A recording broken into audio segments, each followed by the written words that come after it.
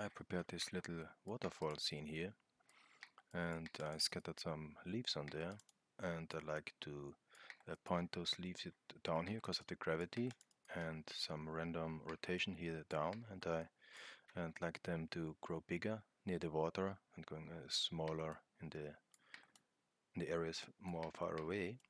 And the first thing I noticed after the scattering that all those leaves are pointing to the right, and I think, where are coming those information from? And then it's from the UVs. So if you rotate the UVs here, they are pointing down.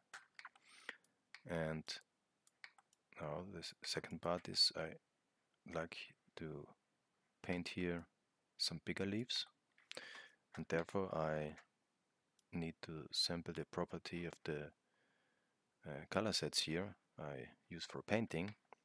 There I need the closest location, sample the property, the point size, and then convert the vector to a scalar for the weights here, and I plug this in here so nothing changes, because I think the rotation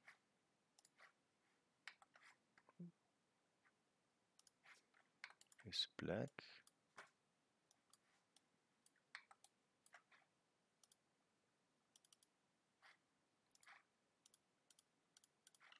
I'm not in object mode.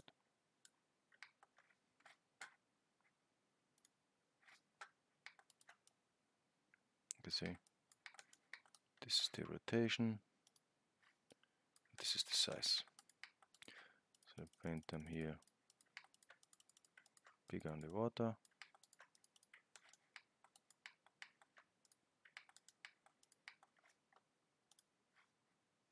And here I paint, maybe a little bit rotation here. So I like them pointing down, some randomness, and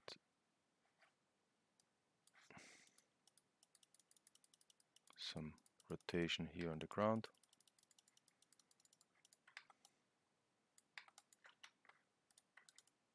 Yeah.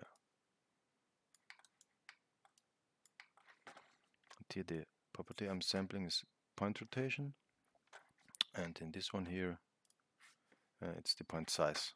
And those are those two names of my color sets here.